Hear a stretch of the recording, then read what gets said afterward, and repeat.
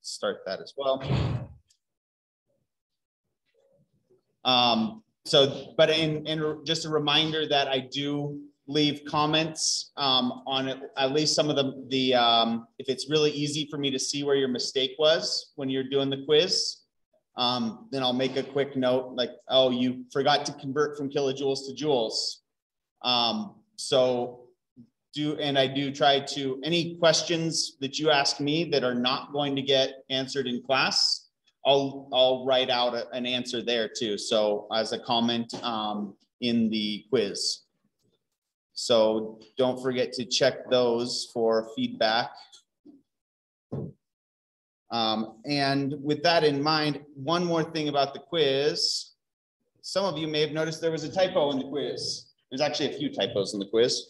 On one problem in particular, one of the problems said 2.000, was it pound space grams? Yeah. So I accepted either answer if you did it properly, but the key, the auto grader answer was not correct because it also said in joules. The auto grader answer was in kilojoules and it was for pounds. So if you actually had the auto grader answer, you actually got it wrong. But if you got something like 380 kilojoule or 380 joules is the answer if you use 2 grams.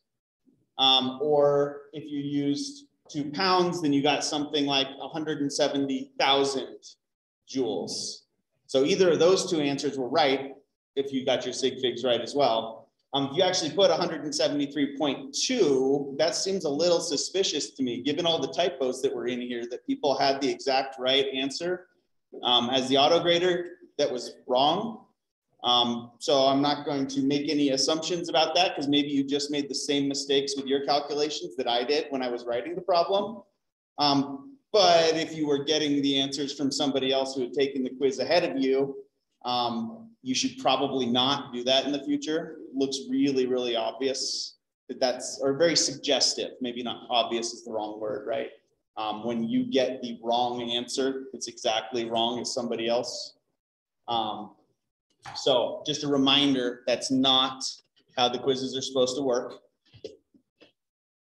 And just also as a reminder, when I make typos like that, don't panic, especially when there's something weird like pounds, grams written down. That's on me, not on you. So don't worry about that. And everybody's answers should have gotten fixed when I went back through. And just another, I was lenient this time, especially given all the typos, but be wary of over-reporting sig figs, right?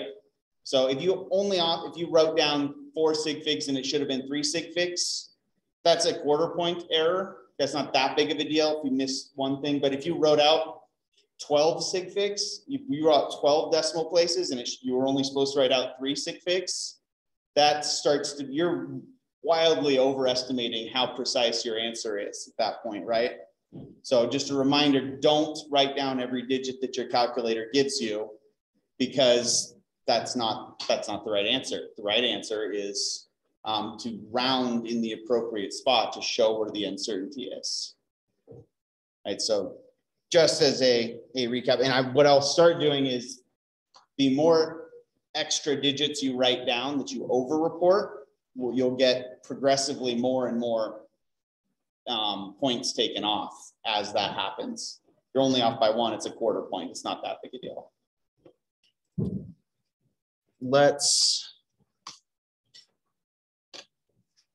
All right, so I had some interesting questions about absolute zero. If absolute zero means 0 atomic movement, is there such a thing as too much atomic movement? Well, there's definitely a point where you get too much atomic movement for bonds to actually form. When you get things hot enough, you don't actually get molecules or compounds, you just get atoms, which is essentially what happens in the sun. Because things have too much energy for electrons to actually cause molecular bonds to form. But is that really too much atomic movement? Well, too much is sort of a judgment word, not necessarily like we're trying to say, well, is anything good or bad in chemistry? Not really. Things can be wrong or right. That doesn't mean good or bad. So we try in sciences to avoid using words like too much, because that's kind of subjective. What is meant by too much? And we get more specific, like too much for compounds to exist, too much for humans to live. But it's not necessarily the same. It's just saying too much, right? So it's just kind of an interesting, the way that that was worded made me think about it for a second and thought it was worth addressing a little bit.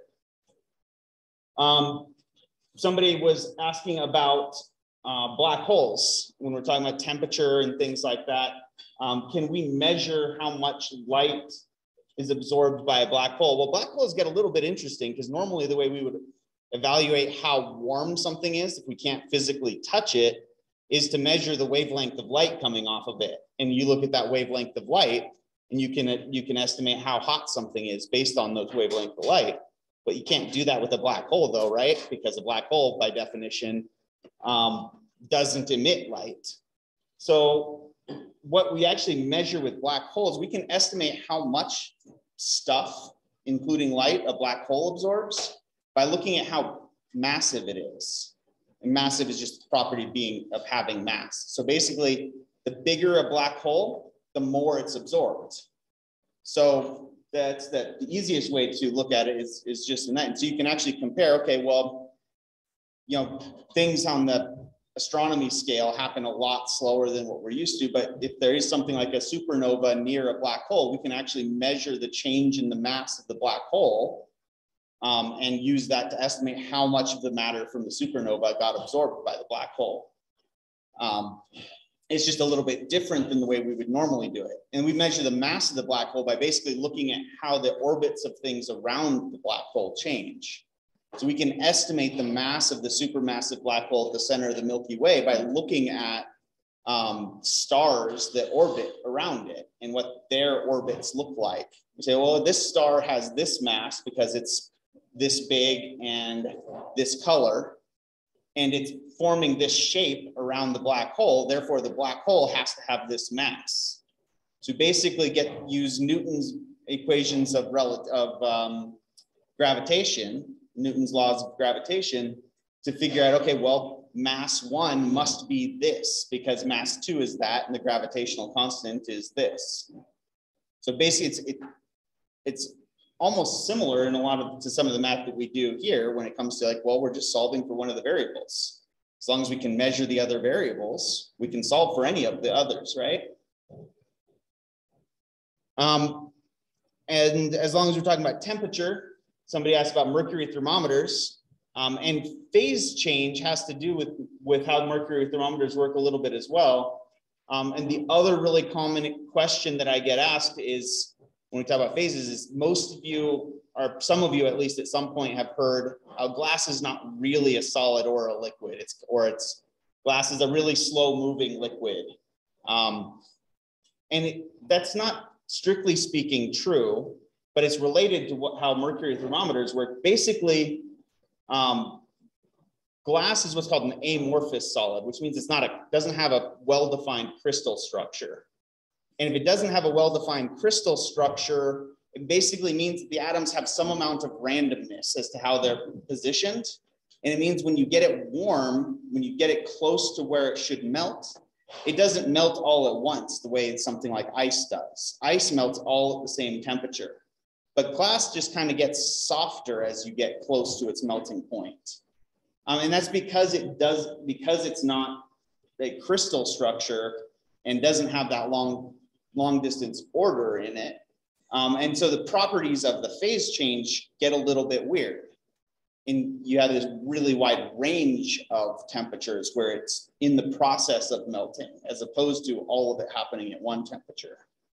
So all that to say that glass is definitely a solid, it's just not a crystalline solid, which means some of the normal solid properties are a little bit different, but it's still definitely a solid. One of the piece of evidence that my old high school teacher used to say that glass is a slow moving liquid is that if you look at all of the stained glass windows in cathedrals and stuff in Europe, they're thicker at the bottom than they are at the top. And so use that as like, well, that's evidence in support of the idea. It's just a really slow moving liquid. But what that doesn't take into account is the glass making process. When you make stained glass, would you normally, and your glass is not perfectly level, perfectly flat, has a skinny side and a fat side, and you're trying to balance it, would you try to balance it on the skinny side or the fat side? The fat side, right? It's going to stand up better if you do it like that. So what they thought that was evidence of glass being a slow moving liquid, but really it was just an artifact of the glass process, glass making process, which is also, you know, you want to be careful about drawing connections between correlation and causation. Just because things are correlated doesn't mean one thing's causing another. All of that, we've gotten wildly off track already. Mercury thermometers work because they have a similar property to glass, and that as they warm up, mercury atoms get further apart from each other. Most solids and liquids do this. As you increase the temperature, you get a larger distance between the molecules, which means the entire object increases in size. And so mercury in particular has a really large, that's called a thermal expansion coefficient. So in other words, mercury expands a lot for a small change in temperature, which means it's easy to make a thermometer with. You just basically say, okay, I'm going to say this marking right here is 0 Fahrenheit. And when it warms up, the mercury expands and takes up more space in your tube. And you can say, okay, well, I'm calling this temperature 100 Fahrenheit. And then mercury will just continue to fluctuate back and forth as the temperature changes. Really interesting fact, large bridges are not actually attached to the ground on either side, because you need to account for the fact that when it gets cold, a bridge contracts by a measurable amount. I want to say that the Golden Gate Bridge, which doesn't even have that large of a change in temperature because it's San Francisco, can expand or contract something like 12 feet over the course of, over a couple days where it warms up significantly. And so if you actually drive across the Golden Gate Bridge or the Bay Bridge, you'll notice it's got those metal plates on either end. That's so basically it sits on top of concrete, and when it contracts, it does this, and those metal plates just get dragged along. It's kind of interesting to think about.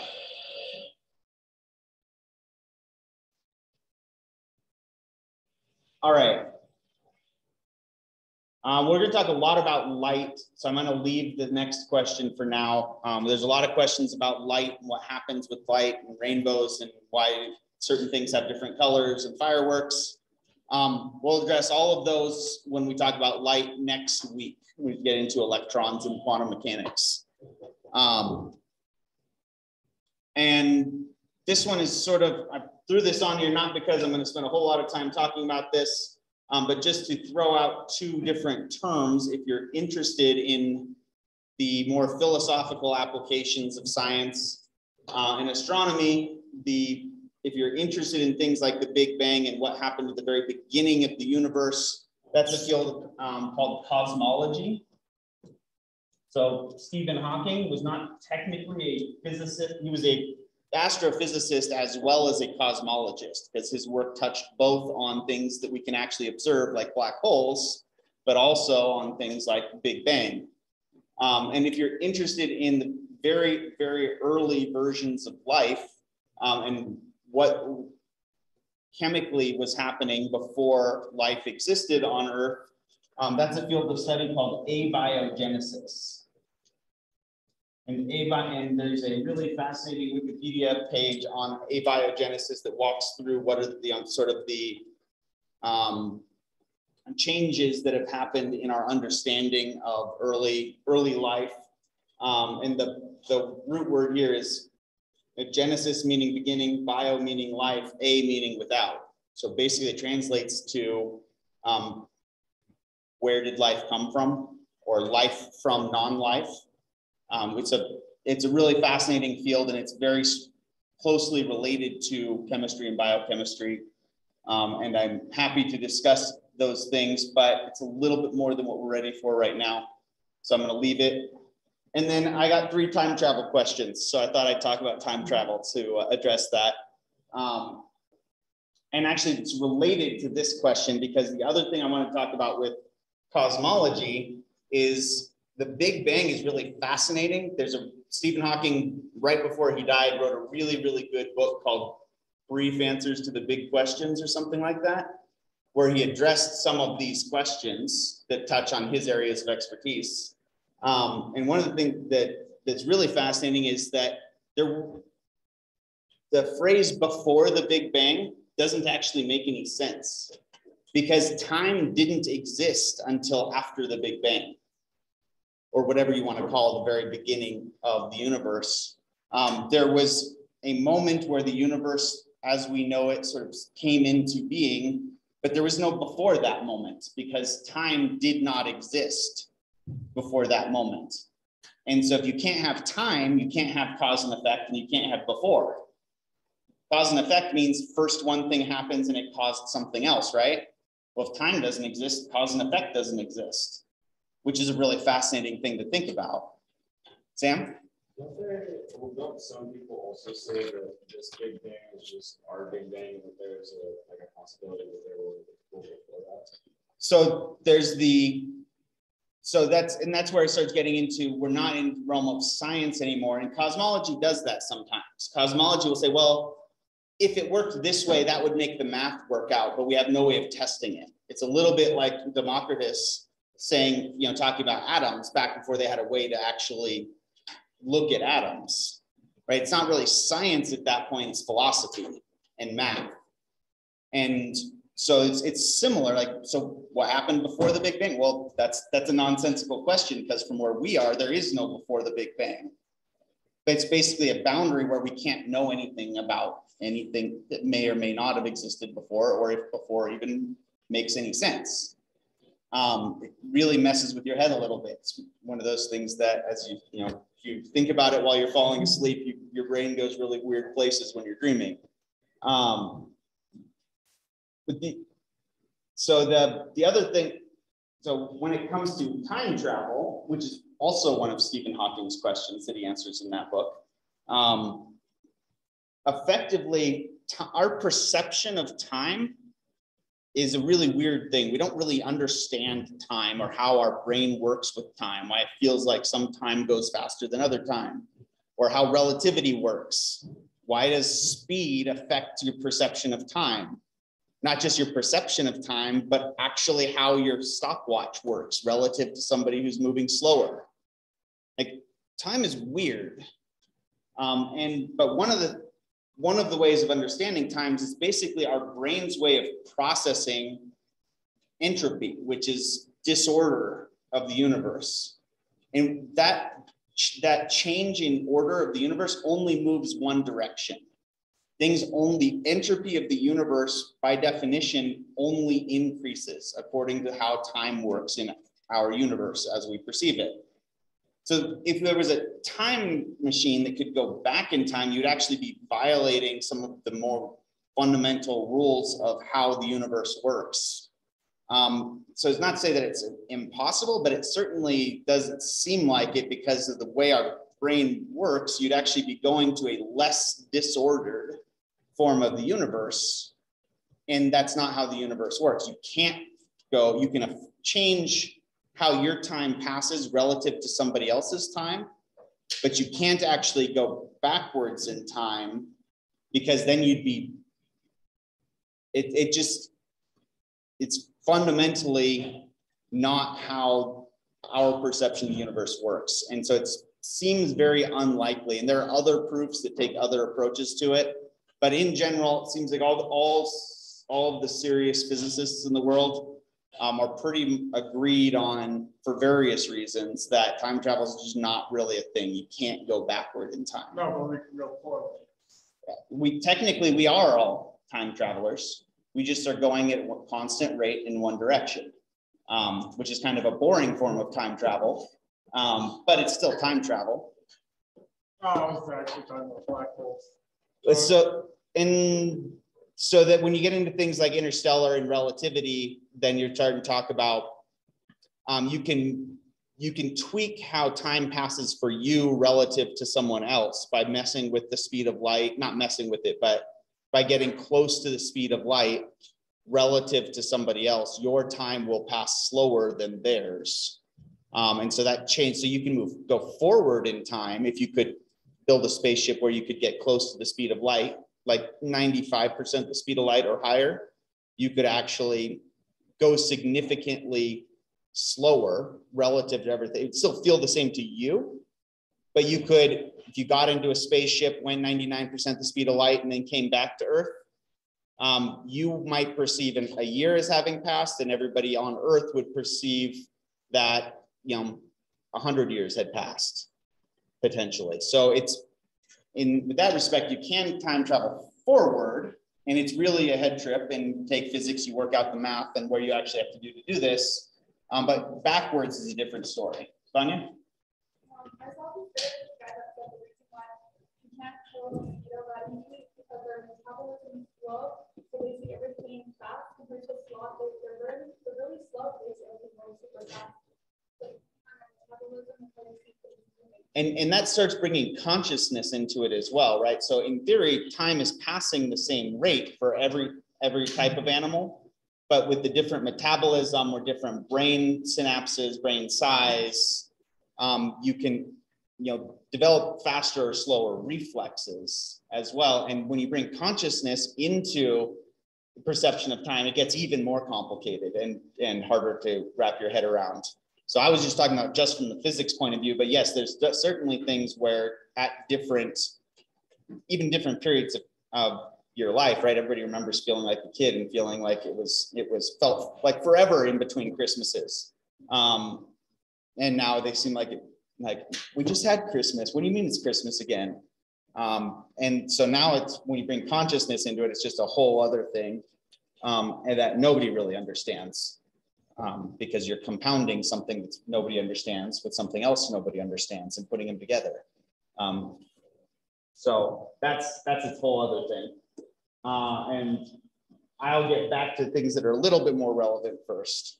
But yes, good questions this week. I appreciated all of them. When we're calculating sig figs with temperature conversions, do the temperature measurements count towards the sig figs? Yes. And that means with a change in temperature, you have to use your addition subtraction rules. And that's going to affect things. So so today's lab, we're going to be looking at delta T for water. And water has a high specific heat relative to a lot of things. And so we might measure temperatures like, our final temperature might be 23.1 degrees Celsius. And our initial temperature might have been 22.2 degrees Celsius. And when we do subtraction, we keep the same uncertainty, the same decimal places, right, as our least certain number, which means our delta T for these numbers is only 0.9 degrees Celsius, which means we went from 3 sig figs and 3 sig figs to only 1 sig fig. That happens with these. We're going to try to make sure that our delta T for our lab this week is at least 2 significant figures by making sure that we go up at least 1 degree Celsius. But otherwise, yeah, we're very limited in how many sig figs we get to keep with these equations, because change in temperature can be pretty small. And we don't have a great way of measuring delta T with greater precision than to the 10th place. At least not in our lab. There are labs that can measure a lot more accurately, but it's still not great. Temperature is hard to consistently measure with a lot of sig figs. So yes, you can get more than to the 10th place, but it's pretty uncommon. Both the analog thermometers and the digital thermometers we have in the lab only go to the 10th place. And if you want more than that, you're basically limited to very narrow temperature ranges if you want more than 1/10 of a degree. Because those, when we're talking about how mercury thermometers work, expanding and contracting, they only expand linearly for a fairly short temperature range. If you get outside of that range, they don't expand at the same rate. In other words, your scale is going to be off. And so if you want to have more precision than this, you're limited to, you know, some thermometers might be really accurate, but only for a 5 degrees Celsius range. And if you're outside that range, they have no precision at all. You can't use them. So the ones that go to the 10th place are not great, but they're better than, you know, having to switch thermometers every 10 minutes while you're doing an experiment because your temperature is rising. Can we use these equations to find the final temperature of a Slurpee? Yes. You can use this to find the final temperature of anything, right? So those equations where we're solving for final temperature, we just have a system. We might need to make some assumptions like the specific heat of Slurpee syrup is the same as the specific heat of water. But yeah, you can absolutely say, okay, I added this much Slurpee syrup at this temperature to this much ice at this temperature. What's my final temperature? Yeah, absolutely. You're also going to have to make some assumptions like no energy is lost to the surroundings, or your styrofoam Slurpee cup does not absorb any of the heat. It takes 0 energy to warm up the styrofoam. All of the energy is going into the ice. But within sig figs, you can make some of those assumptions and get a pretty good idea where things will wind up.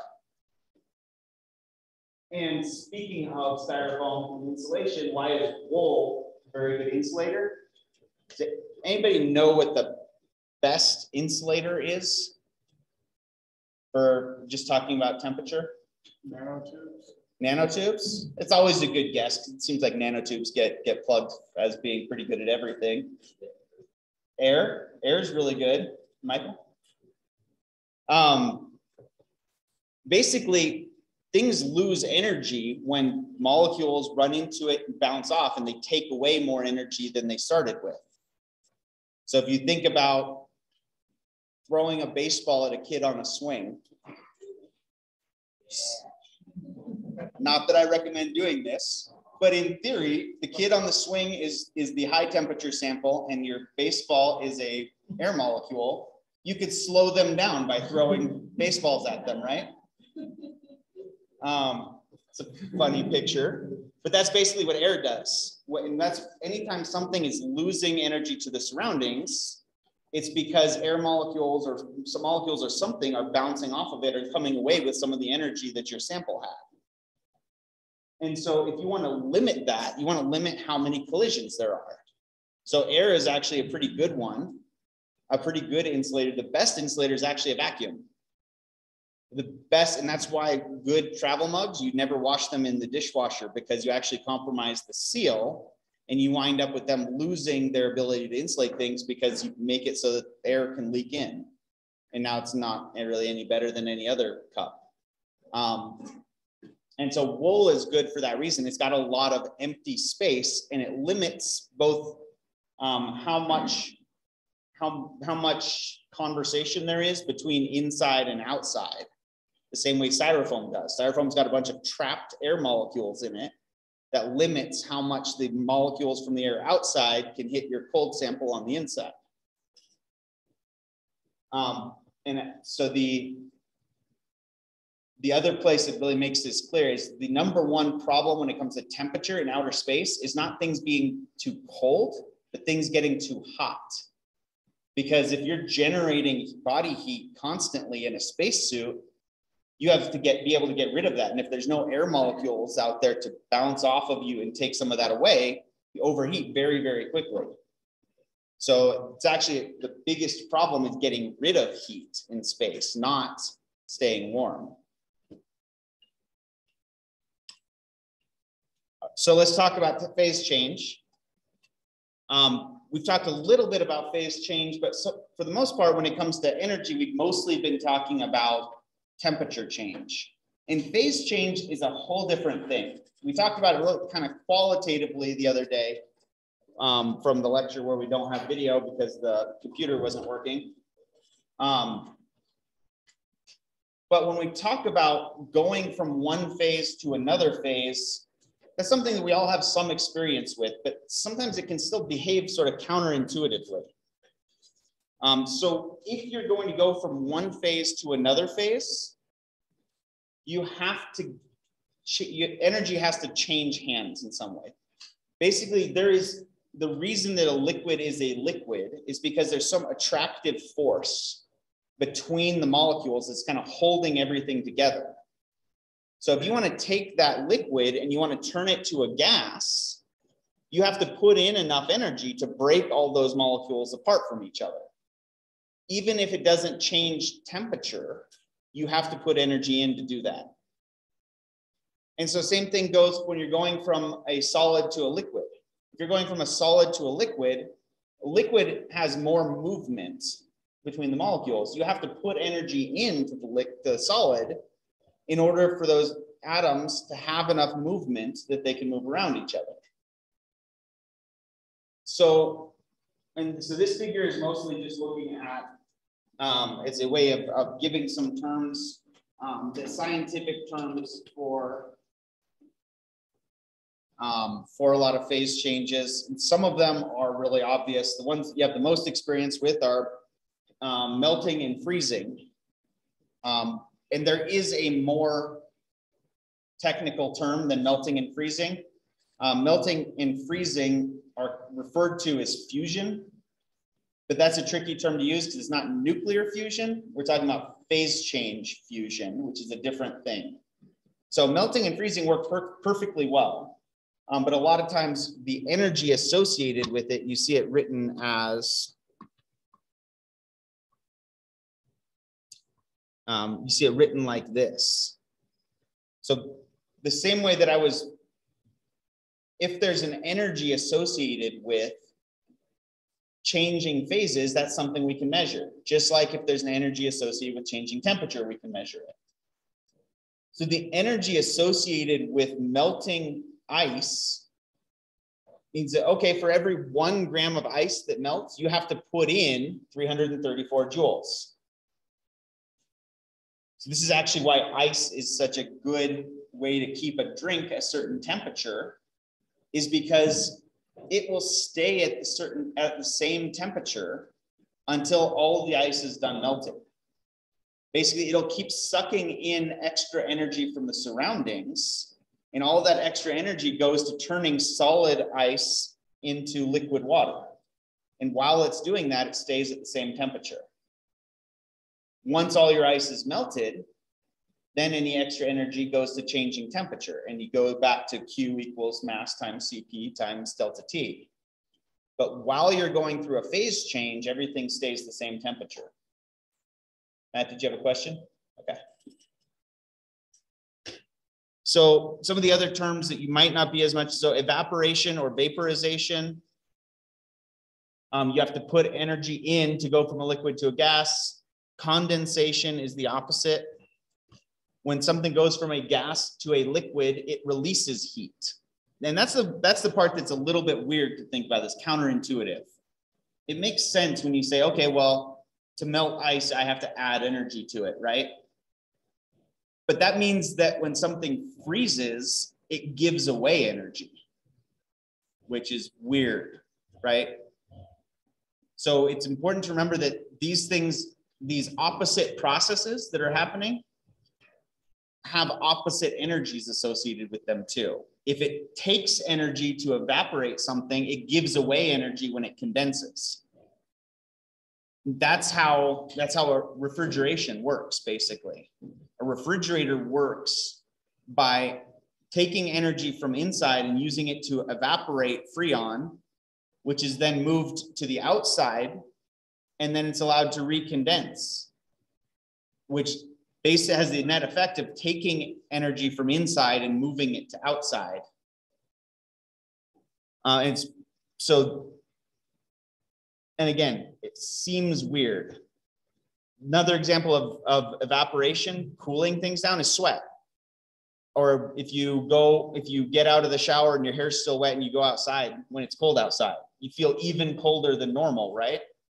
Because all of that water in your hair is going to evaporate, and it takes the energy from your scalp when it does that. It takes heat away from your scalp to evaporate. And that also means that condensation does the opposite. So a classic example is a ice cold can that you take out of the refrigerator and you set it down and condensation happens, right? That drink is not just warming up because it's got those air molecules bouncing into it like we talked about. It's also warming up because water from the air is going from a gas to a liquid on the surface of your container. And that gives away energy to the surroundings. The other two that you may not have heard as much about are sublimation and deposition. We actually have these happen fairly often up here at altitude. Sublimation is when something goes straight from a solid to a gas. It basically skips the liquid phase. Under the right conditions, you don't actually have liquid forming. You have it just go straight from being a solid to a gas. And that's what we see if you've ever noticed having ice on your driveway up here, and it never gets above freezing all day, but there's less ice at night in the evening than there was earlier when you left in the morning. It's because it's sublimed away, sublimated away, and went straight from a solid to a gas. And then the opposite is deposition. When you deposit a gas and it turns straight into ice. So basically deposition is the difference between hail and snow. If you have rain falling that then freezes on its way down, it makes hail. But if you have it form a ice crystal straight from being a gas in the upper atmosphere, you get snowflakes. Right? And so the other way we see deposition is in frost. So up here, we're actually at a perfect system to be able to tell the difference here, because everybody knows there's a very big difference between when it rains on the ground and then it freezes overnight. It's very different than frost, right? Or even if you have dew forming and then it gets cold and freezes, it behaves very differently on your windshield. It looks very differently than if you just have frost forming on your windshield. And that's the difference between condensation and then freezing versus deposition. Right? So mainly the main thing that we want to look at on this chart is the vocabulary associated with this, but then just the idea that when you go from one phase to another, it takes energy. You're either giving energy to the surroundings or taking energy from the surroundings. Let's see. So, and then that energy associated with each of them is known as the heat of fusion. Sometimes you hear it called latent heat. Heat of fusion, heat of vaporization, heat of sublimation. And that's all has to do with how much energy does it take to go through these phase changes. It has nothing to do with the change in temperature. So basically we have two different processes that can happen when energy is changing hands. We can have a change in temperature, or we can have a change in phase, and they behave just differently. When something is going through a change in phase, it will not change temperature. It stays the same temperature as long as it's going through that phase change. And that's making a couple assumptions, like everything's perfectly well mixed, for instance. But it's a pretty good assumption usually. It also means, if you notice the units on our heat of fusion, so this delta H is known as change in enthalpy, which if you go further in science, they'll define what makes enthalpy different than just saying energy. But enthalpy is essentially the energy in chemical bonds. And so when you change phases, you change how much energy is in the chemical bonds because you're breaking some of those chemical bonds or you're making new chemical bonds.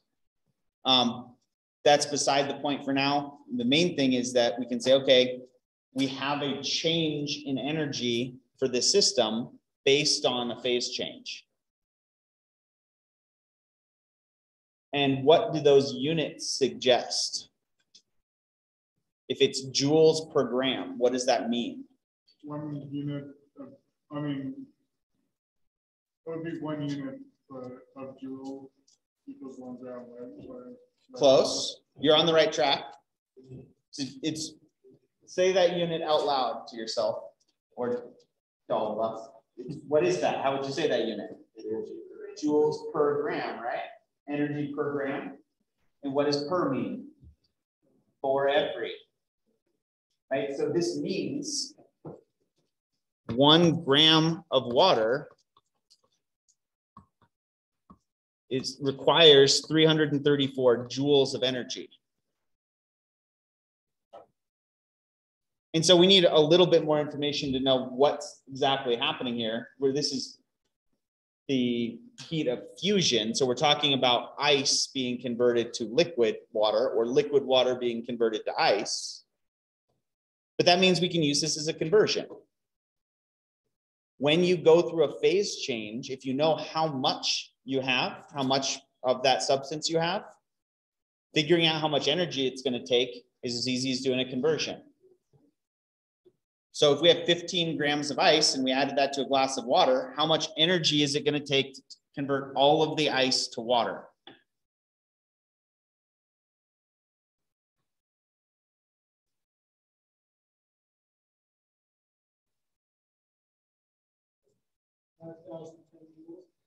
And how did you get there? I meant which numbers did you multiply? But 15 grams of ice. And for every 1 gram of ice requires 334 joules.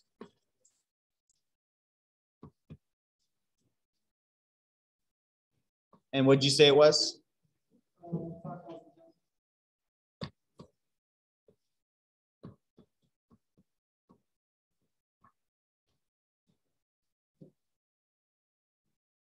So 5.01 times 10 to the 3 joules.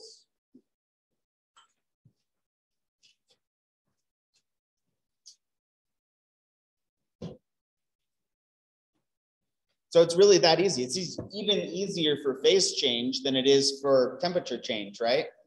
Temperature change, we need to know the mass, but we also need to know the specific heat. Here we need to know the mass. And we need to know this number, which is going to be different for every substance. Every substance is going to have its own delta H of fusion, which is why different things is one of the reasons why different substances freeze at different temperatures. Part of that is because every substance has its own delta H of fusion. The other thing to keep in mind here is that because there's no temperature change, there's no negative sign anywhere in here, right? And so we need to pay attention to, is energy being absorbed or released to the surroundings? Because this 334 joules, it doesn't matter if we're talking about water turning into ice or ice turning into water. It's going to be the same energy, but it's either going to be absorbed or given off to the surroundings. So we just need to think about it, the process, to know whether or not this is energy absorbed by the ice or energy released by water freezing.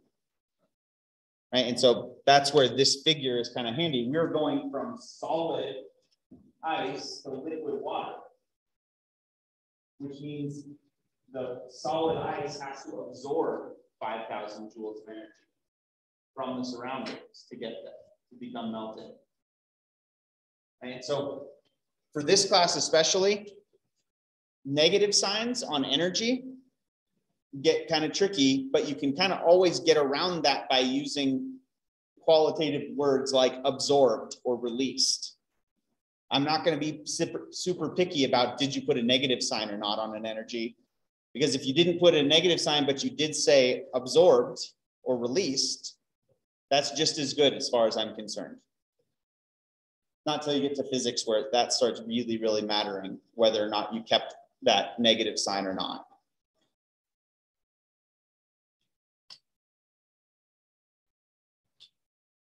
All right. This also means we can start doing some trickier questions.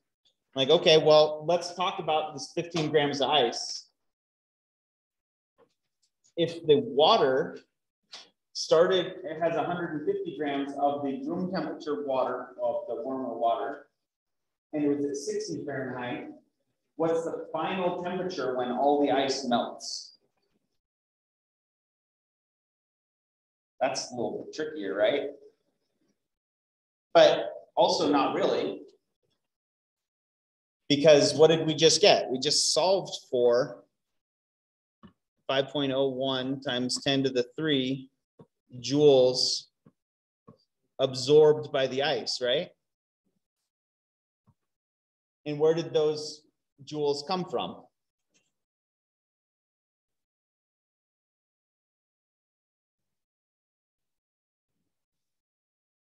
The ice absorbed it. It came from the water. So think about the logic of, or the, like in the real world, if you take an ice cube and you put it in warm water, your water gets colder, your ice cube melts, right? The energy to melt the ice came from your water. So that means we can say that Q is 5.01 times 10 to the 3. Right? And now we're just really putting together two problems that we already know how to do to solve for our delta T. So if the warm water lost 5,000 joules, is Q positive or negative for the temperature change? Negative, right? So we can just say, okay, well, 5.01 times 10 to the 3 joules is equal to our mass of the warm water times the specific heat, which is a constant for water, times delta T. So what mass are we going to plug in there? 150? Would it be 165?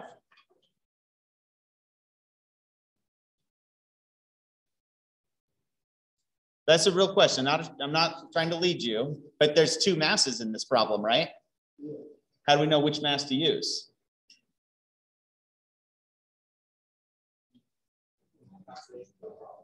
The one that's given in the problem. That's never a bad approach. The one that's changing temperature. We're not talking about the ice changing temperature, right? We're talking about the 150 grams of warm water changing temperature. So we're going to use 150 grams for our mass because that's what's changing temperature. Our ice is not changing temperature as far as we're concerned. So we're going to plug 150 in there. Specific heat's known.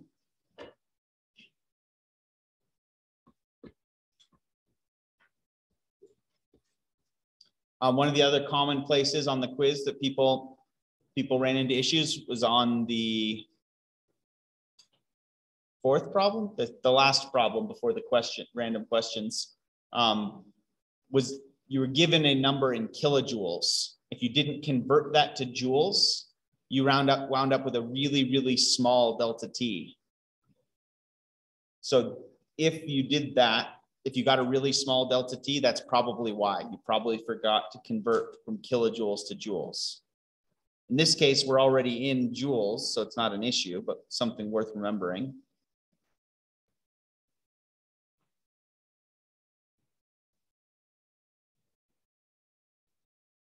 So what do we get for delta T?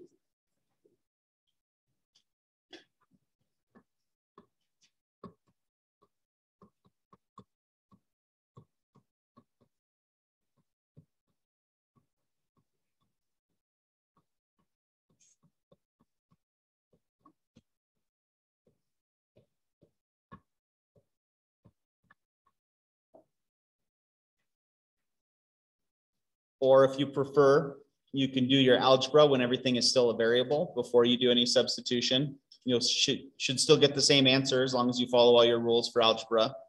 So you could solve for delta T and say delta T is equal to Q over mass times specific heat. And then plug in your numbers if you wanted. Either way, we should get delta T of negative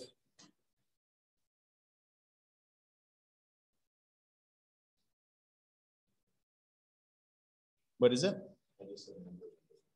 Number.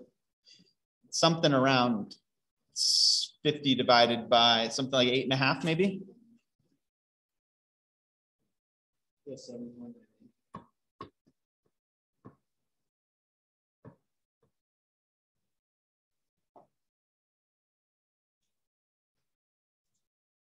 So it seems like it's a long way to get there, to get all the way from 15 grams of ice melts. What's your final temperature? But and it is kind of tricky, but it's a series of small math steps that none of those individually are that hard. Putting them together takes a little bit of practice before you can see the logic. You might have to do some unit conversions. But once we have delta T, at the very least, we can put I'm just trying to make that decimal point easier to see. We can put a number to, okay, after all of the ice melts, the water has lost about 8 degrees Celsius. Which seems reasonable. You might not know exactly what 15 grams of ice looks like, but I don't know, maybe something about the size of your thumb ish. It's definitely between, the size of the head of a pin and a baseball. When you think about putting that into a glass of water that's around room temperature, it's going to cool down. It's not going to get all the way down to freezing though, right? So this seems like a reasonable number.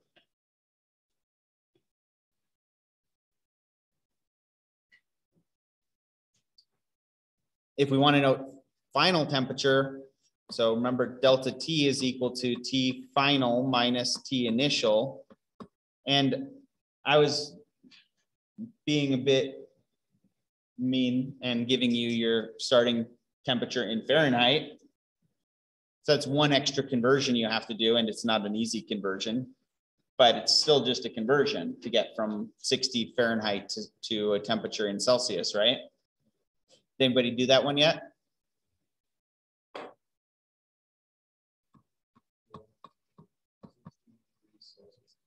$16. So 16 point what?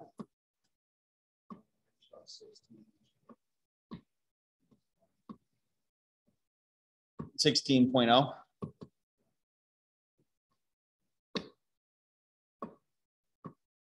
I don't know why that was behaving funny.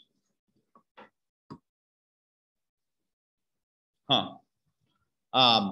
So we'll just do that. So delta T minus 7.98, T initial 16.0 degrees Celsius. So negative 7.98 is our delta T is equal to T final minus T initial 16.0.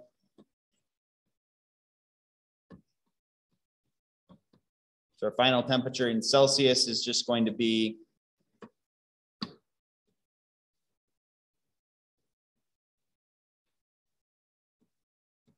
8.0 degrees Celsius.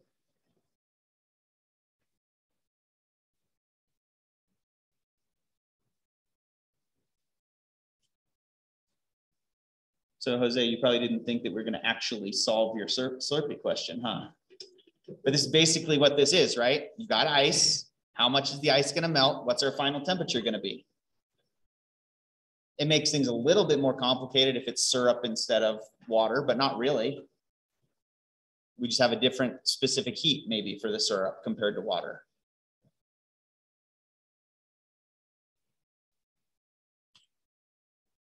All right, let's take a break and we'll come back and talk some more about phase change and do some more practice. Let's come back at 10 after.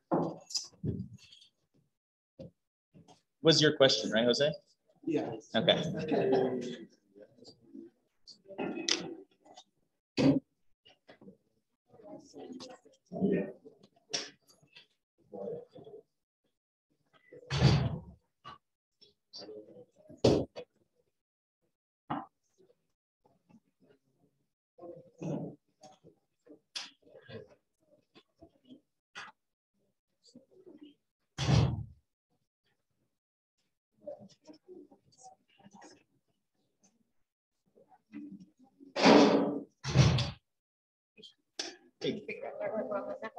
Okay. -20. So I did this and then divided, and then I got 79.8, but you got 7.8. So what did I do wrong? Is it sig fig wise? I think you just didn't, you did 5 divided by 600, and this is really 5,000 divided by 600. It's 5 times 10 to the 3. Right. So the times 10 to the 3 doesn't just add 3 zeros to the end, it moves the decimal place 3 spots. So when I put it in my calculator, that should be here. Yeah. No, 3 1, 2, spots. 3. So So put it 5,010. in like that, and then what it gave me is 7.9. It should, because this number looks right. Yeah, and I still got 80.8.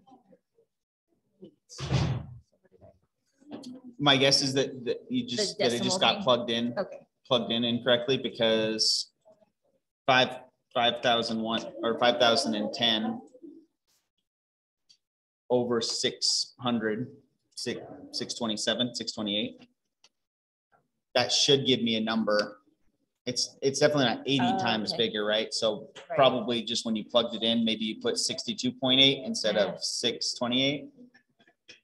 So you just slipped a decimal. It's easy to do. Yeah, but But so, and it does mess with you. So one of the places to watch out for that is here, but and also just knowing in your head, okay, well, 5,000 divided by 600, that's a lot like 50 divided by 6, right?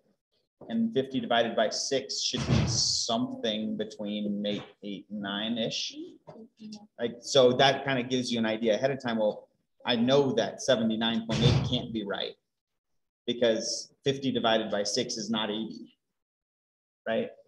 So kind of having that a little, trying to get just really roughly to have some mental I think because I arithmetic. saw this 60 Oh. degrees, that this 80 would make sense. Okay, So I was. yeah. Easy to do. Okay. Becky, Just wondering about this one. yes, that was the right answer. Negative? So like I said, I'm not gonna be that picky when it comes to negatives, especially since we hadn't talked about this in that much detail yet. So if we're talking about the iron lost that much energy. So iron should have been negative 173,000, and then the water would have gained that energy. And so you could put a positive sign for the water, for instance. So it's the wording is really what I was looking for. And that's why in the question I said, how much energy was lost by the iron? Because then it doesn't really matter what the negative sign is. Yes. But I didn't mark anybody down either way for this one. But and we'll get more practice with that negative sign in lab this week.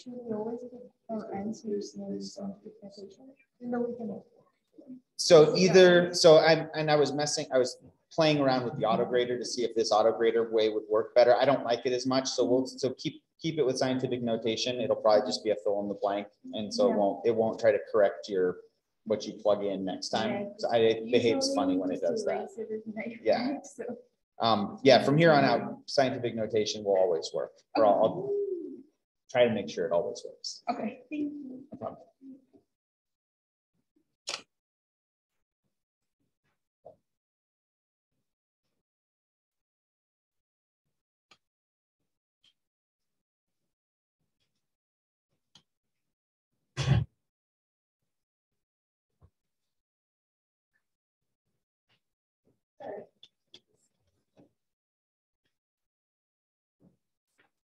Hey, Sean, what was Brittany's?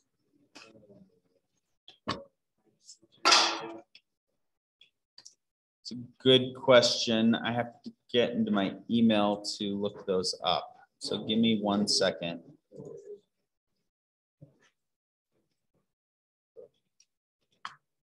I know it was Friday afternoon, or sorry, it was Thursday afternoon and Friday morning, but the specific hours, just give me a second, I'll pull those up.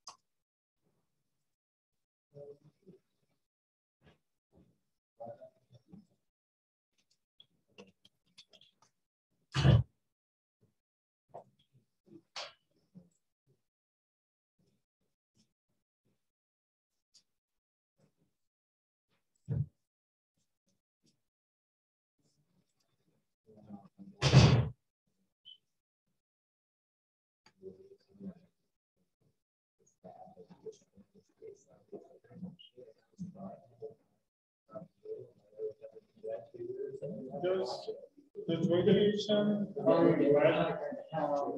absorb radiation or what? It is radiation. So what we think of as nuclear radiation is actually not radiation. So, or some of it is. When something glows because it's radioactive, that's radiation. But technically, electromagnetic radiation is light. And it's just when you get into fission reactions, the light is a byproduct usually of a nucleus breaking up into smaller pieces. And sometimes that fires other forms of radiation like neutrons or alpha particles. And those other forms of radiation aren't technically radiation because they're not light. But because they were discovered at the same time and Marie Curie didn't differentiate, but used two different words, we have radiation to mean both of them, but in its most strict sense, radiation means light. Oh no, I was talking about lead. You were talking about what? Lead. Oh, lead. So what does it do to block radiation? Yeah, does it block or absorb? Or reflect? A little bit of all of them. Mostly it absorbs it, but it also will reflect some of it. And both of those are the two forms that it's blocking is a combination. Some of it gets absorbed and some of it gets reflected.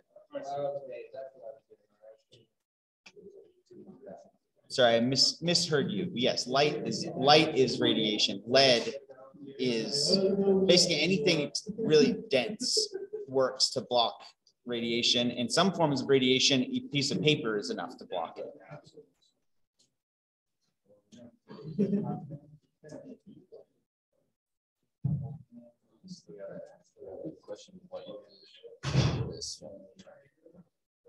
Okay. And not just the normal. I mean, you eventually did that. So somebody asked me a question about, is it okay to do your algebra before you plug in your numbers before? So I was just sort of answering that at the same time. If you wanted to rearrange the equation before you plug your numbers, that's fine. You can say Q equals MCP delta T. You can plug in all your numbers except for delta T and then do the algebra, or you can do the algebra and then plug in your numbers. That's all I'll show that is. Because if you divide both sides by mass times specific heat, those cancel out. Heat equals Q over mass times CP. Basically, before, yeah, exactly. Then you could substitute in and say 5.01 times 10 to the 3 joules over 150 grams times 4.14 joules per gram degree Celsius. Because that's the algebra you have to do to get to delta T, right? So it just doesn't matter what order you do it in, as long as you do the same algebra. That's all it's trying to show. And then grab the units. You still get 1 over Celsius either way. And is this right? I did this.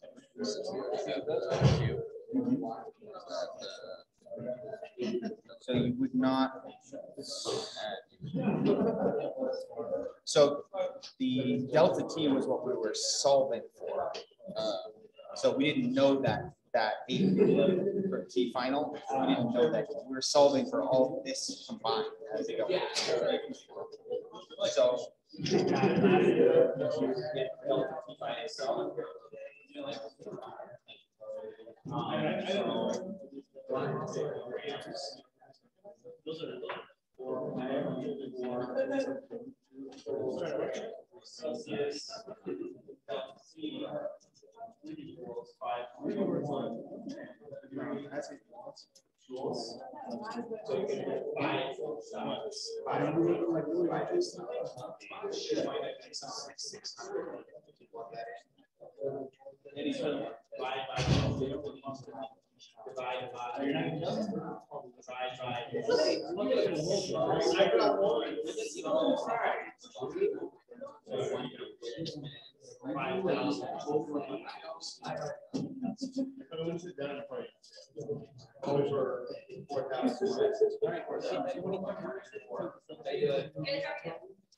So we're given and given this, something like delta T.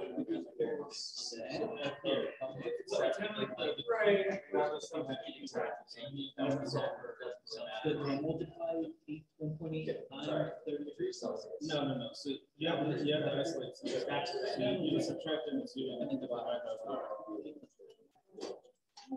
all right.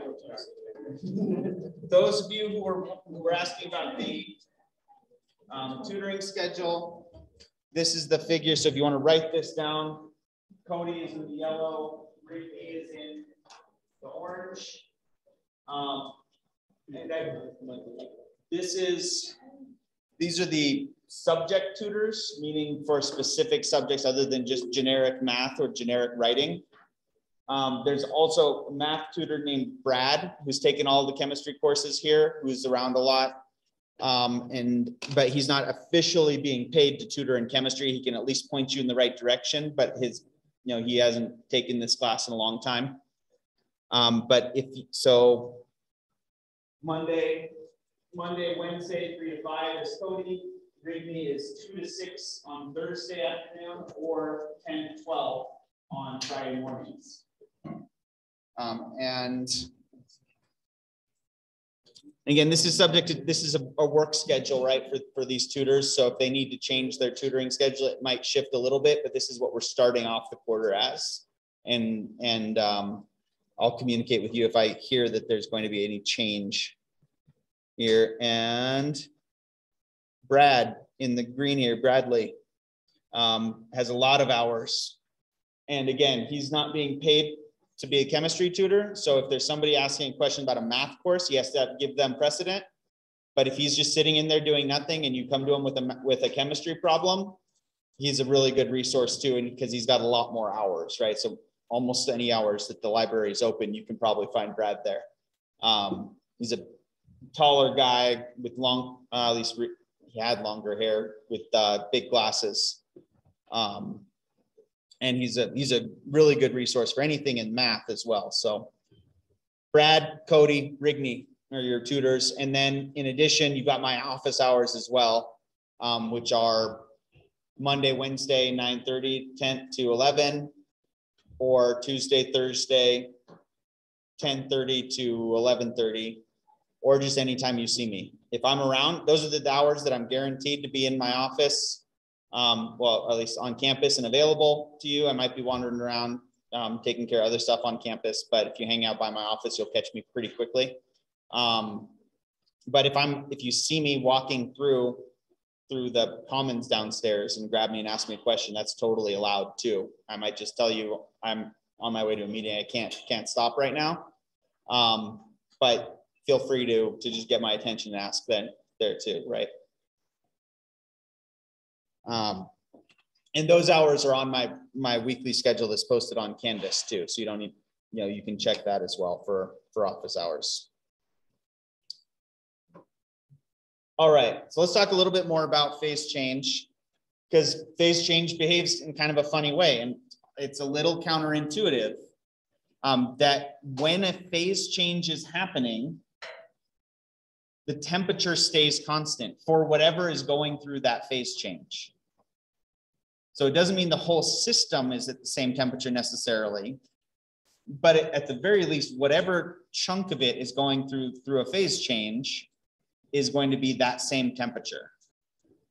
So if you think about our example of ice melting in a drink, if you don't stir that and you just let it sit there, your ice is going to be melting at the top. The section at the bottom might actually be warming up faster than your ice is melting at the top. The section at the top should all be the same temperature, but you could wind up with, if it's not well mixed, you could wind up with sections that are locally warmer than the ice melting, which is why you should always just go with the restaurant style, fill up your glass with ice and then add your drink to it. And then you don't run into that problem. And so a lot of times we're just going to make the assumption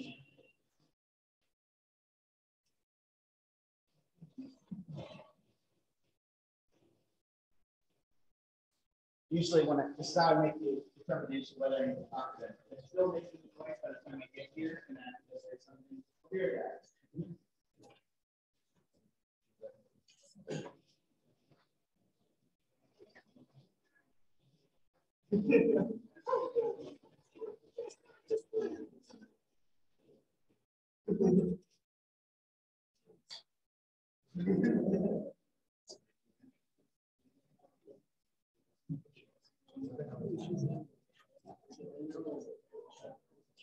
She just emailed it.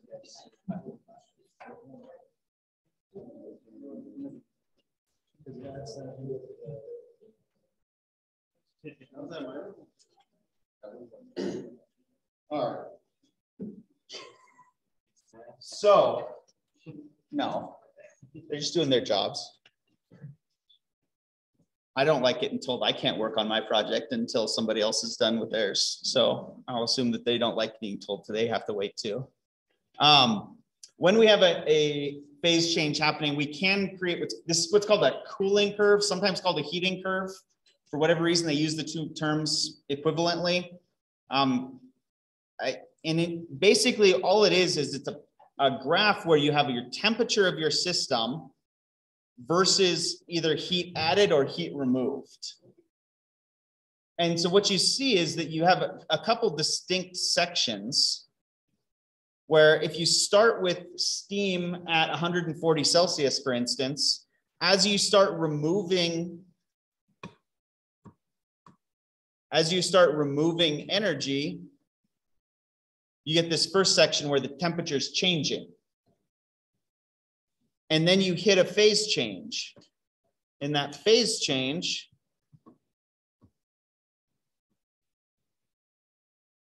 everything stays the same temperature. And then once all of the steam is condensed, if you keep removing energy from it,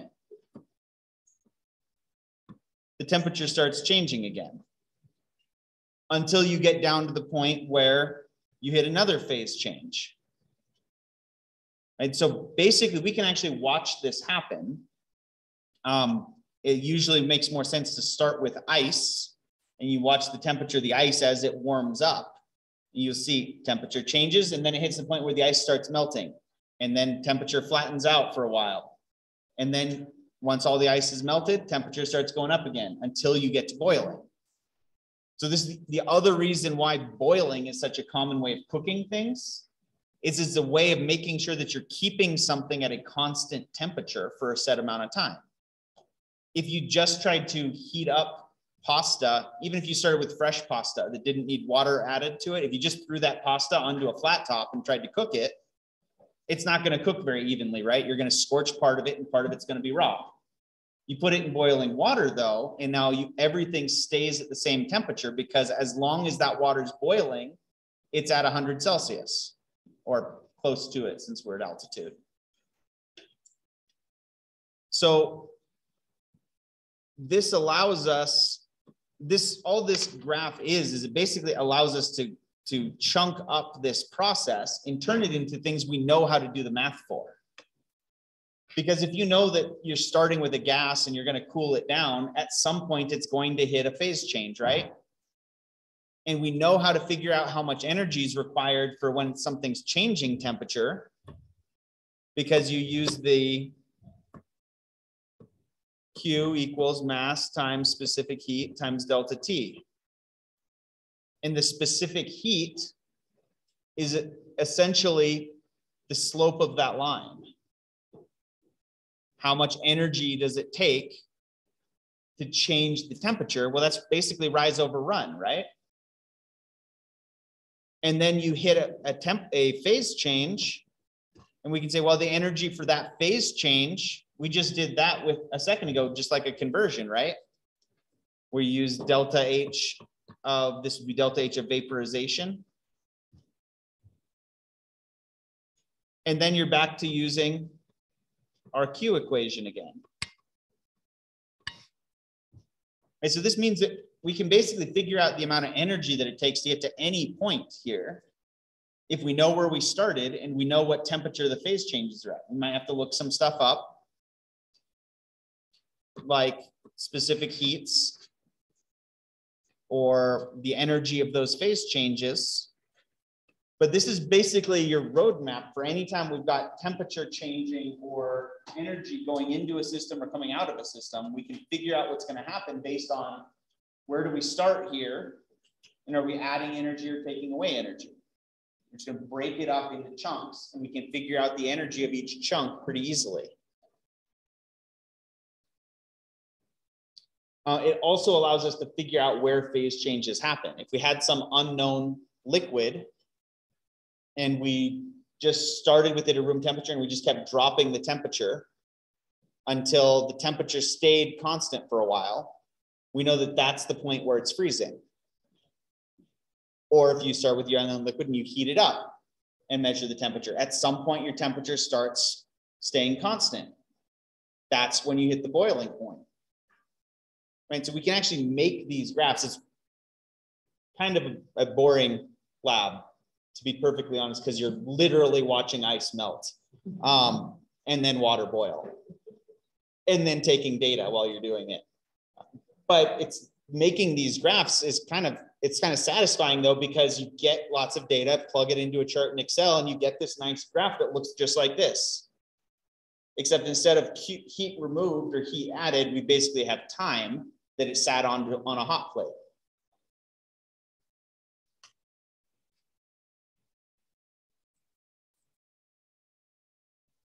So let's do some practice with this. Let's say we take a 25-gram piece of ice out of a freezer. The average residential freezer is usually close to 0 Fahrenheit or somewhere between -15 and -30 Celsius. How much energy does it take to change the temperature of that 25 grams of ice up to 0 Celsius? What equation do we need to use for this one? I gave you the favor of having written it out for you. But anytime a temperature is changing, you're using that equation. That's the only equation you know with delta T in it, right? So if there's a change in temperature, you're using this equation.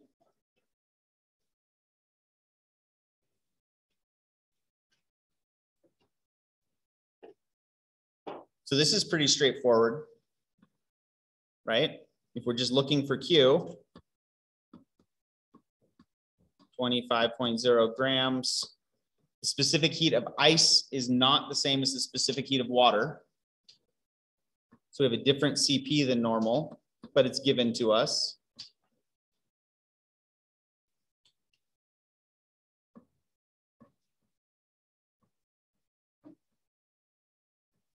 And what's delta T? 23. We started at -23 and we're going to 0 where it's going to start melting. So if we wanted to plug it in as final minus initial, our final is 0 Celsius minus our initial, which is -23 Celsius.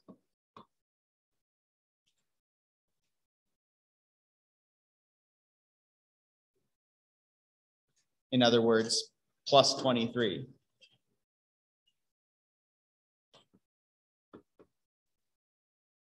Neo, do you have a number? I got 1.2 times 2.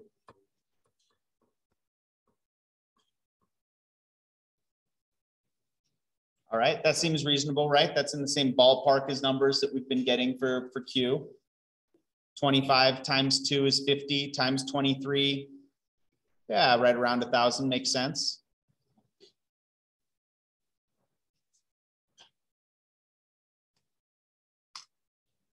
How much energy is it going to take?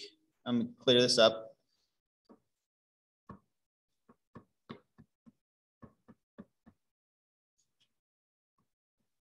How much energy does it take to melt the 25 grams of ice? If we know this about ice. Well, we have 25.0 grams, and every 1 gram takes 334 joules. You could say joules absorbed if you wanted to, since we're talking about melting. Something like 8,000.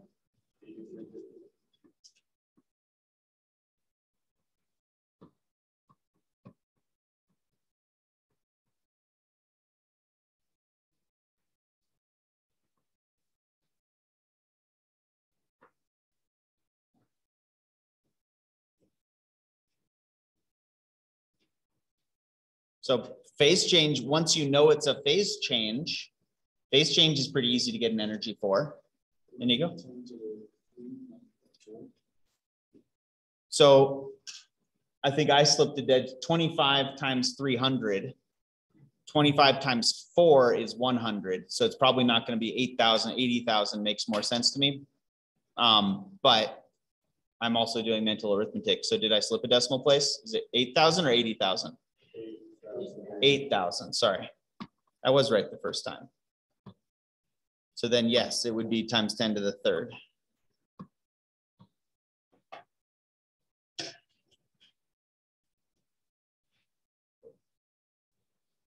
Which, if you look at those two numbers, is kind of interesting. It takes about 8 times as much energy to melt the ice as it does to warm the ice up to melting. Which is one of the reasons why ice is so good in keeping drinks cold, right? It takes a long time for ice to melt. It's capable of bringing down the temperature of a lot of liquid before it's all the way done melting.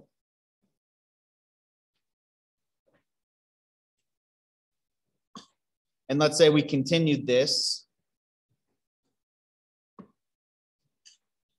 We said, okay, well then how much is it going to take to bring that ice from that water once it's done melting from 0 Celsius to 21 Celsius?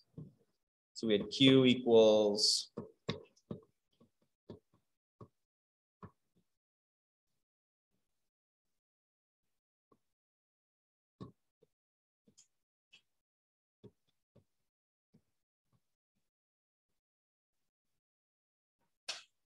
now we're back to using 4.184, but other than that, nothing changed, right?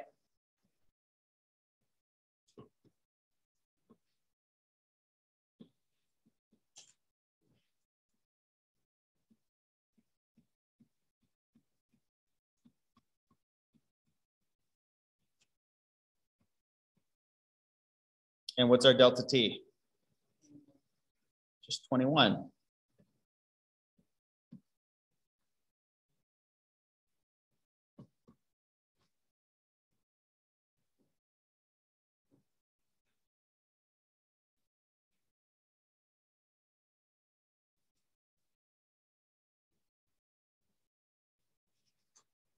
We should get something like 2,000, somewhere between 2,000 and 3,000 probably. What is it? 2,200.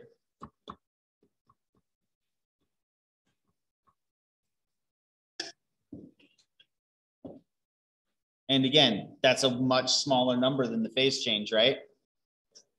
So if anybody's ever been ever tried or been gifted those, like, rocks that you can put in your freezer to make them cold, and then you can put in a drink so you don't water your drink down? Those don't really work, right?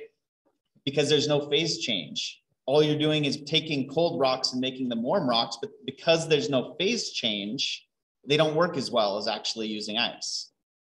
The phase change is actually the bulk of the energy when it comes to bringing something up to temperature. And that's why when you take a pot of water, it might take 10 minutes to bring it up to boiling, but then that same pot of water will sit there and it'll take you an hour before it, if you tried to boil off all of the water, it would take an hour, right? It only took 10 minutes to get it up to boiling, because the phase change takes more time and more energy than the temperature change. Sam? Talking about like transfer of the heat, I guess you could say, is the heat always going to go to the coldness or something like that? Or... So things, if you put something hot with something cold, they will try to even out the temperature. So basically, and that's basically just statistics. It's the law of average. If you have something where you've got a bunch, think about taking, I'll go back to a moving box full of ping pong balls example. If you take a moving box full of ping pong balls and they're all moving really, really fast, and you put it into, and then you put a bunch of ping pong balls that are moving slower in the same container, eventually they're all going to be going the same speed on average, right? Because those molecules are going to bump, the fast moving molecules are going to bump into the slow moving molecules and transfer some energy. And so eventually everything averages out to the same amount of average kinetic energy over time. And that's why everything eventually averages out to the same temperature if you give it enough time. If you keep it isolated, then you can get things, it takes a lot longer. But even with a really good thermos, your hot coffee eventually gets cold, right? Because even if you slow that process down, eventually everything turns to being the same temperature.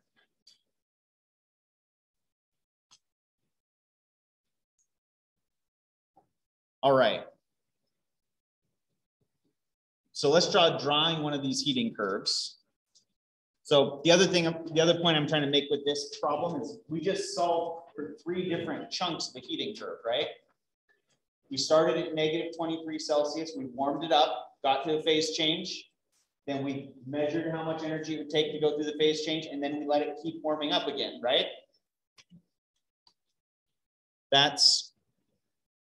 We started here and ended right there. We solved for 3 different chunks here.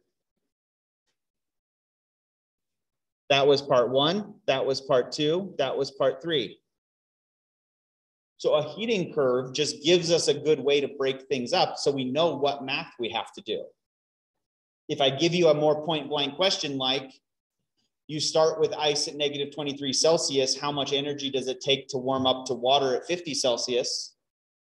That's 3 math problems, not just 1. Because you know that if you start by drawing a heating curve. Right, so that's what we're going to do is, okay, let's draw the heating curve for the process we just did the math for. If I don't break it up for you, I still want you to be able to look at this and say, okay, what is that heating curve going to look like? Well, qualitatively means I don't really care that you get the size or the slope exactly right. All that really matters is as you're adding energy in, you're starting at -23 Celsius. And your temperature goes up. And then you hit 0 Celsius. When you hit 0 Celsius, what happens? It melts. So then your temperature goes flat for a bit. You keep adding in more energy, but no temperature change. And then once all the ice is melted, it goes up again, right?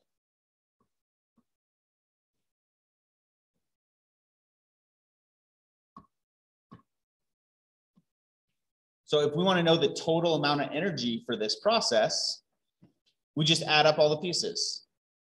And a lot of times I delineate them, or I indicate them by just saying, okay, we'll call that Q1. call that Q2, and I'll call that Q3. I just get 3 different Q values. That's just what we did on the last slide. All you really need to know is where does it go through that phase change? Where do I hit a temperature or a phase change? And where is it just using a delta T equation? So our total Q for this process is just Q1 plus Q2 plus Q3.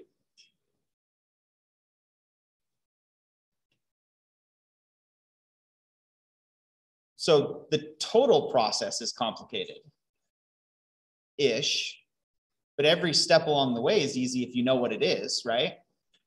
Like mind-numbingly easy math and algebra to find Q if you know that it's a temperature change or if you know it's a phase change.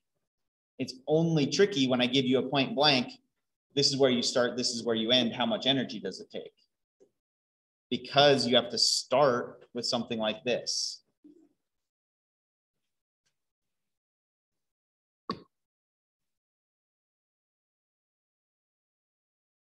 Questions before I erase this?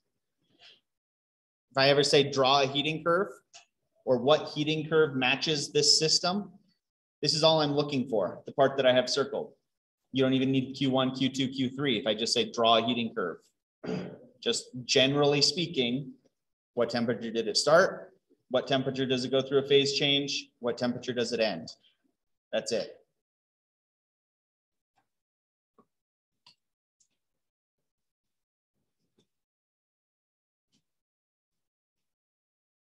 And if we wanted to, which we're going to skip this one for now because we just did this with very, very slightly different numbers.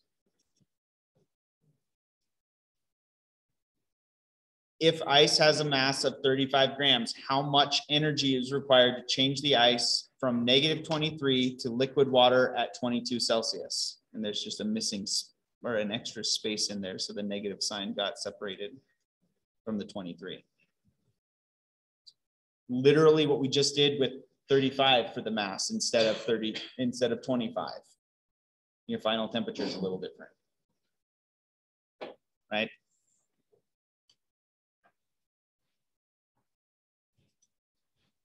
Here's another way I can ask this question. Ask a question about this. At Lake Tahoe's elevation, water boils around 94 Celsius. A sample of ice at 0 Celsius is heated until it melts and becomes steam at 94 Celsius. Which heating curve matches that description? So you're starting with ice at 0 Celsius, and it's heated until it becomes steam at 94 Celsius.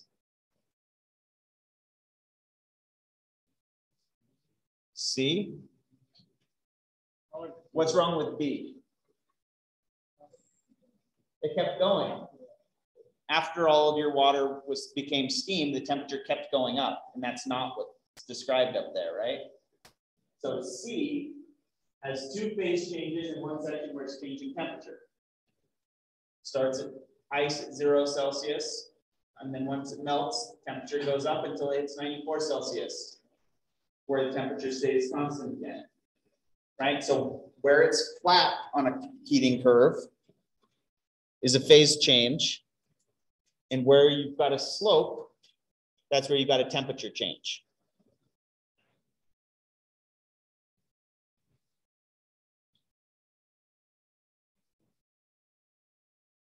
Let's say that the sample of ice has a starting mass of, let's make it a bigger number this time. Let's say it's got 82.5 grams.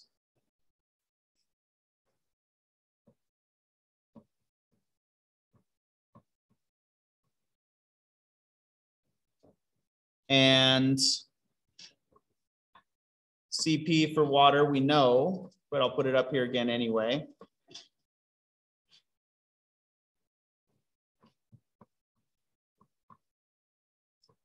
Delta H fusion, we used a little bit, but I don't expect you to have these memorized. And delta H of vaporization in these units is going to be, we'll go to good old Google.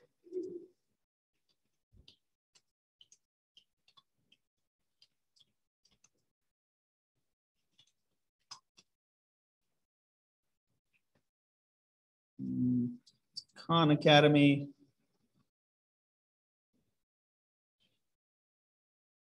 Okay, we'll call it 540 to 2 sig figs. That's calories. Multiply that by 4. Let's call it 2000, 2120. That works.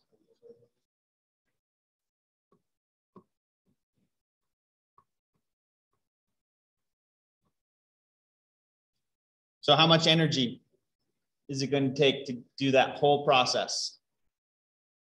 Ice at 0 Celsius all the way to steam at 94 Celsius.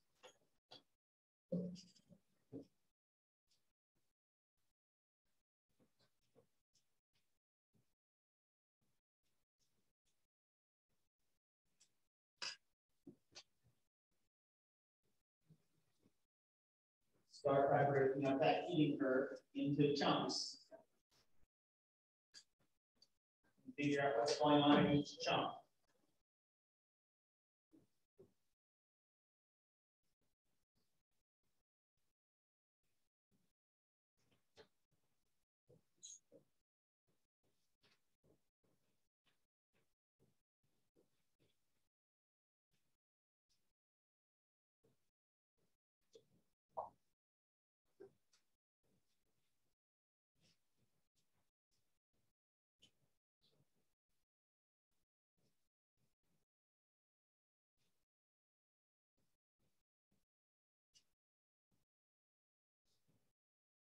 We want to know what this is. So I'm starting by just labeling what my different sections are going to be.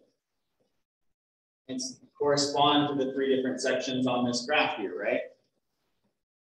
Start with a phase change, water of the ice melting, then a temperature change where you go from 0 Celsius to 94 Celsius. And then you get water boiling. So for Q1,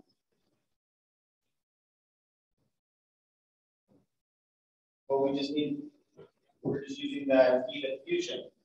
You can say, okay, well, 82.5 grams of ice, and every 1 gram of ice requires 334 joules of energy. That gets our energy for Q1. What are we going to do for Q2?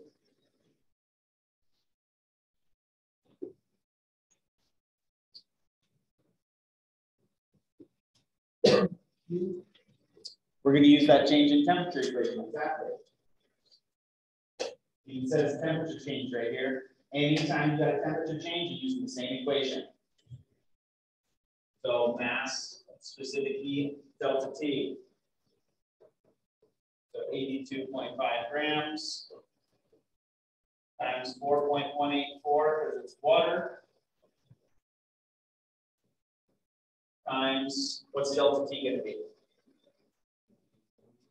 94, from where the phase change stopped at 0 Celsius to where the next phase change starts at 94 Celsius.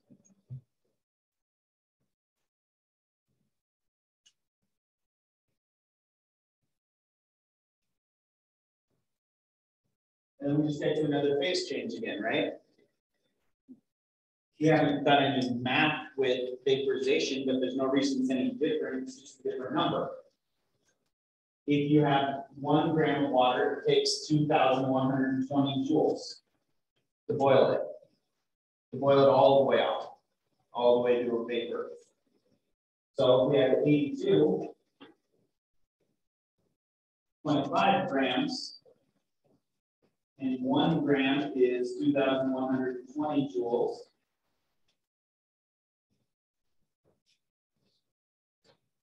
We'll get a number. Something like 160,000.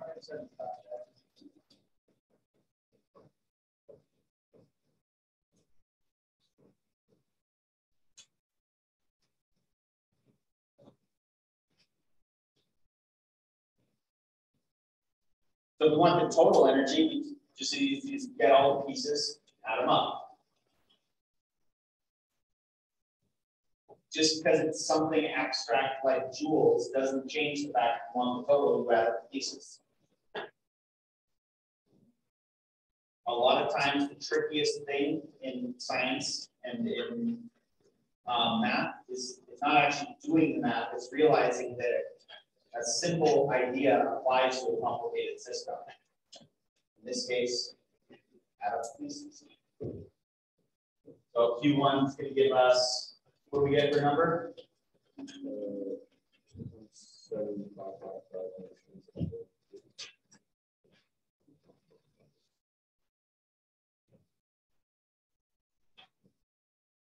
And how about Q2?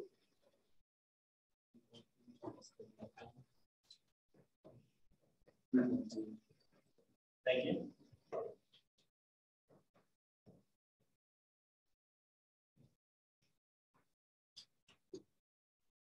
And once again, looking at the relative magnitude here, it takes almost as much energy just to melt the ice as it does to take the energy, the ice all the way up to the boiling point. Which is, when you think about taking a chunk of ice and putting it into a pan on the stove, that kind of makes sense. It takes about as long on the stove to melt the ice as it does to bring the ice all the way up to boiling.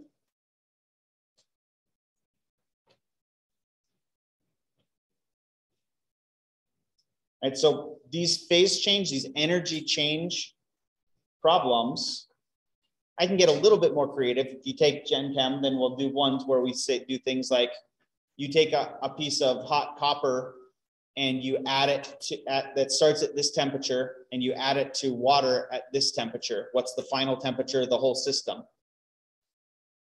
It's really the same thing as what we're doing here. It's just getting a little bit more clever with the algebra.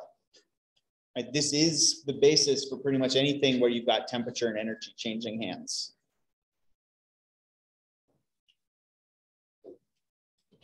And we'll stop there so we're not getting into new topics today. In lab, all we're doing is measuring specific heat of a metal. Right, so we're just getting more practice with this.